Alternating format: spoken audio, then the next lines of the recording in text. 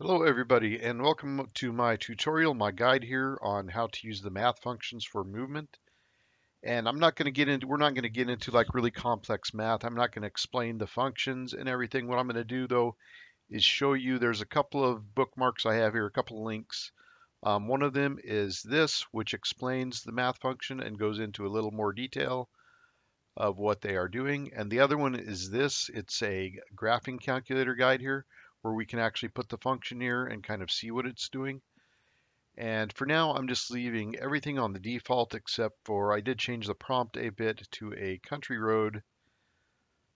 Yeah, so I have a beautiful country road by Asher Brown Duran, etc. And I have put it to animation mode 3D. And I'm just doing 200 frames here. What I'm going to do here first is just go ahead and leave this default movement on and kind of show you what it does. It should kind of zigzag kind of rapidly back and forth. And then I'm going to show you how we can actually look at that function in that graph and kind of visually see what it's doing, which should make it a little bit easier for us to modify and use this in our movements. And again, I am using 3D mode animation right now. Okay, and it looks like we are up and running. So I'm going to go ahead and let this run, and then when it finishes, I'll come back and show you the video, and then kind of show you the graph and explain what's going on there. Hey guys, I just wanted to check in here too and show you one other feature of the new notebook is it shows the movement keys while it's generating the frames here. So if you notice this one right here, this TX, this is the left and right movement, and you can see it's varying between -10 and 10. So right now it's at -5. For the X value there, that's translation X is what the T stands for. Now it's at -9. And so that's what that math function does there. It's just gonna fluctuate kind of a wave function between -10 and 10, I believe. I have it punched in here. Yeah. So this is the function right now that we're using for this. And that is the one that is the default that is entered right here. So what I did here though, I just copied this part of it for that graphing calculator page because it doesn't know what the zero is. This is just part of the keyframe for the notebook, doesn't have anything to do with the math equation. So I plugged that in here and then I just added a y equal to the front of it, and then it lets you see that function here in the graph. And so down here we've got -10 and up here 10. So that's what that's doing. That's changing that number value for x between -10 and 10. And since 10, or since x is our left and right movement, it's going to zigzag left and right. And it's just about done here, about 40 more frames. So I'll go ahead and check back in. I just wanted to point that out. You can actually see the movement keys being changed now.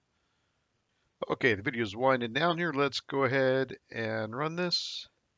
So I made this tutorial with the intent that you don't really need to understand the math. I'm just going to kind of show you how we can use that graph to kind of change it and manipulate it without really understanding the wave function.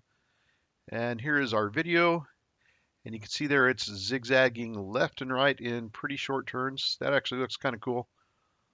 Although it kind of seems to be angling upwards for some reason, even though we didn't do anything with that. So that's what this wave function is doing. So what we can do here, and this is applied, I kind of like that beginning part really. That looked kind of cool. Let's go rewind that.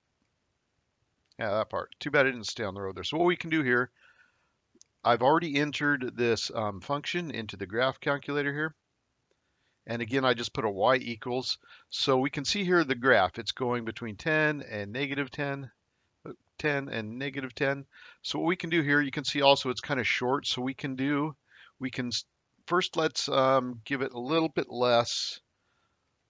Let's do a 3. So now it's just going to be fluctuating between 3 and -3. See when we change that first part of the function? And then we can also stretch it out a bit by making this number bigger. So we can do that and get a much more kind of more subtle flow. And I don't know if this is going to be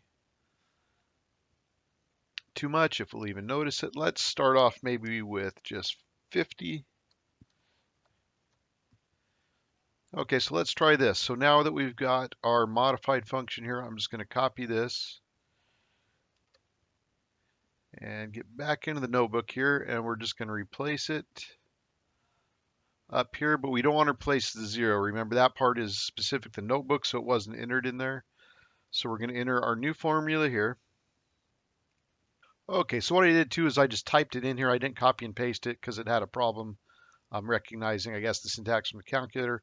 Basically, so here's my formula now. I just changed that 10 to a 3 and that 10 to a 50 right there. So I put a 3 there and a 50 there. And that should give it more of a kind of a gradual slope and a little bit less of a zigzag motion. So I'm going to go ahead and let this render, and then we'll come check on it when it's done.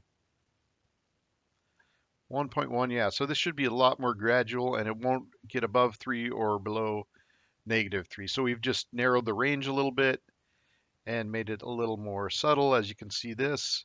So this is the one, the second number here is the one we did to increase the distance between the peaks. So if you turn this number up, like if you turn it up to 100, you can make it real subtle. So we just changed that, and then this was the number for the range of the peak. So at 10, it goes up to 10 and -10. So if you change this to 3 like I did, then it's only going to go up to 3 and down to 3. So see, you don't really need to use math to use this. You can just figure out, and I'm sure there's all kinds of wave functions we can punch in here. It also talks, there's this guide as well that talks about the supported functions, and I'll include this as well and kind of shows for those of you who know this stuff already.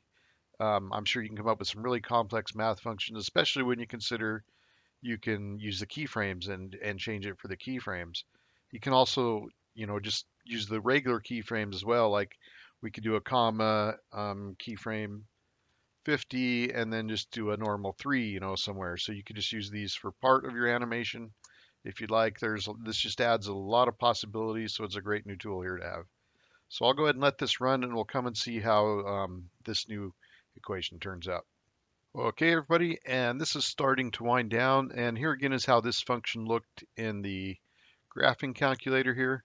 It fluctuates between -3 and 3, and we gave it a little bit more of a more subtle range as well. Let's go ahead and run this and see how this one looks. Let's go ahead and look at the original first again.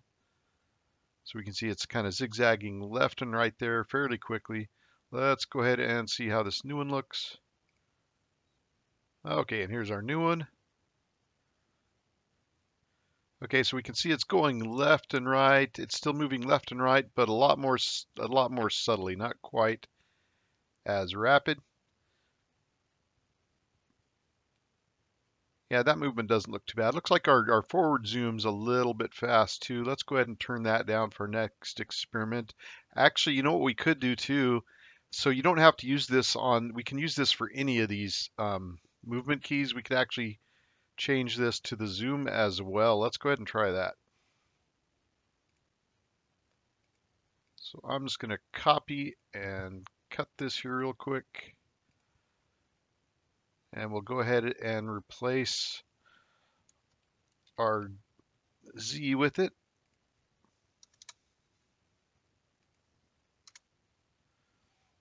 Okay, and then we're going to we'll just put a 0 for our left and right, and let's kind of see what this kind of does to the zoom. It's going to go in, and it's going to zoom forward and backwards quite a bit, so it might get kind of dizzy here.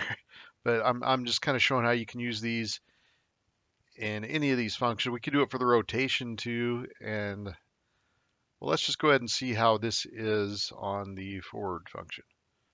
Okay, and we're off. And we can go ahead and look at that video still. It's still playing. So you see it's kind of moving left and then right, then left again. So what this is going to do now that we've put it in the Z is it's going to do the same thing because it's basically just changing the value constantly. So this can kind of save you from having to enter a whole bunch of keyframes. If you just want some movement in your animation, but you don't want to make, 20 keyframes, you can just put one of these math functions in there so that it's doing something besides just going forward. And there's nothing wrong with animations just going forward. It actually kind of handles those really well. But let's go ahead and run this, and we'll see how this turns out. It might be really bad. We will find out. Okay, and this is winding down, and this should basically just kind of stay in the same place and kind of go back and forth a bit. And there is our old one again. Let's go ahead and render this out. So my goal here is really just to kind of show you how you can use these and kind of modify them a little bit with that graphing calculator. That's a really good way to kind of see what your wave is going to look like. Even if you don't know math, You can, just learn to adjust those numbers and kind of make it a bigger or lesser range. Yeah, so this one's basically zooming in and out. If you notice, it's changing quite a bit, but zooming forward and backwards. And so this might be kind of a cool one you can just throw in, for a certain part of the animation, that kind of thing. So this math function is a great tool. I think it'll make it a lot easier to kind of render movement in your animation. Let's go ahead and just do something for the heck of it. Let's just kind of do something fun here. And let's go back to, let's just go grab our function here. Again, we just want this part of it. Okay, we're going to go ahead and load it in here. And we need to put y equals here to be able to see it. And there is our wave. So let's go ahead and actually, we'll just go ahead and use this as is right here.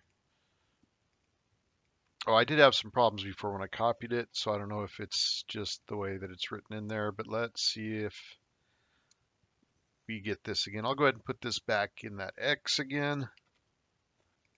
I can just take out the backslash now that I know what it is. Okay. Okay, so I'm just going to run this again just to make sure that was the issue. Yep, okay, so I've put that for our left and right movement. And then let's go ahead and go to the graphing calculator and tweak it again a bit. Let's do,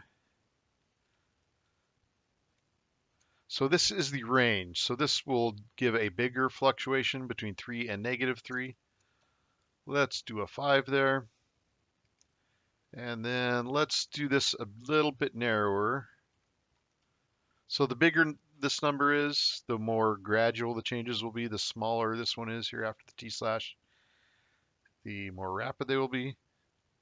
Let's do a 20. And we're just going to use this one just for a little while, and we don't need that y equals. Okay, I'm going to put this one here into one of these rotations here. Let's go ahead and put it in there. But first action we're going to do is we're going to have it not kick in until like the very end. We'll put it at 150. Oh yeah, and this is another thing too, just as a refresher. So if I did something like this, like I put a 1 here, so it's keyframe 0, 0, keyframe 151, what it will do is gradually change from 0 to 1 over 150 keyframes. So if you want it to stay 0 through 150, I think you can just start it at 150, 0. I don't know if you need to put that first one in, but this is how you do it. You put 0, 0 there, so it's just going to stay at 0 until it gets to 150, and then at 151, now it's going to do the change. Okay, and we're going to put that in there, and we want to get rid of that backslash. Okay. And then we'll just let it finish out like that. And let's go back here and do some more changes. Now let's do, that one's real gradual there. You can see we could even put that to where it's barely noticeable.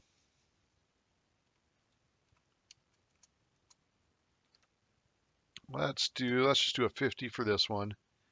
And then let's turn the range up a little bit.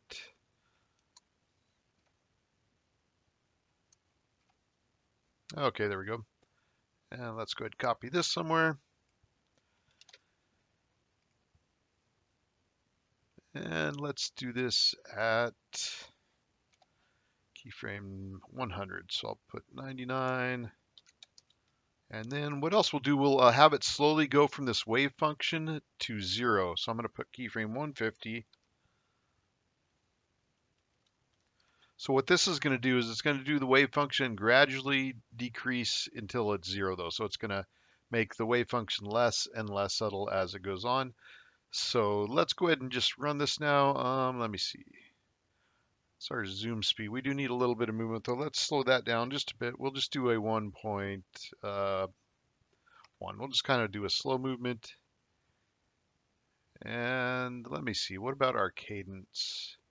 Let's turn that cadence up a bit.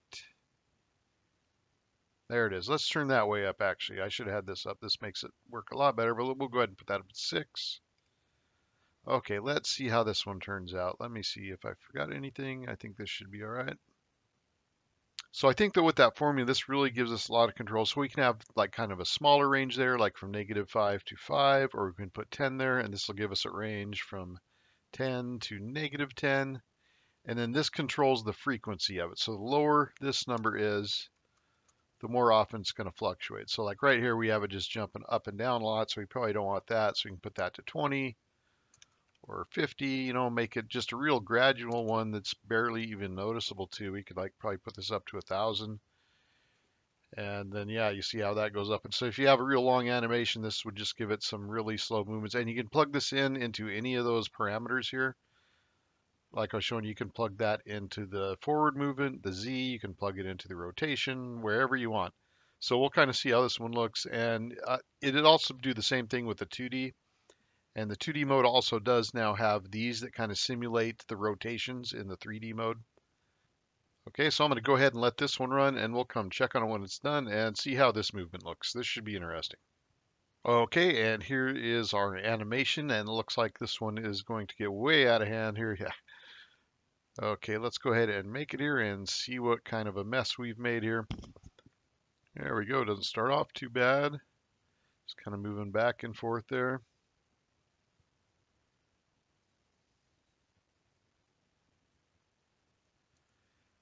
There we go. That up and down gets a little severe. Okay, anyways, this is how the math function works. I wasn't trying to make real good ones here. I was just kind of showing you how to use it. And you can also use this graphing calculator tool, to kind of turn that formula down and make a more subtle one. I really think this wave function here, though, that's in there is a really good one. That's a good one to kind of make kind of subtle changes, and it can kind of cut back on making a whole bunch of keyframes if you just want to throw in there random. So I hope this tutorial is helpful. I probably will revisit this at some point if I go and discover some more math equations to pump in here. I'm going to do that. I don't know how often or how long, but I'm going to keep experimenting with this. And if I do come up with some good movement keys, I will probably post another tutorial there. But I think the wave function is probably going to be the most useful one here, where we can just have kind of a nice fluctuation of numbers there.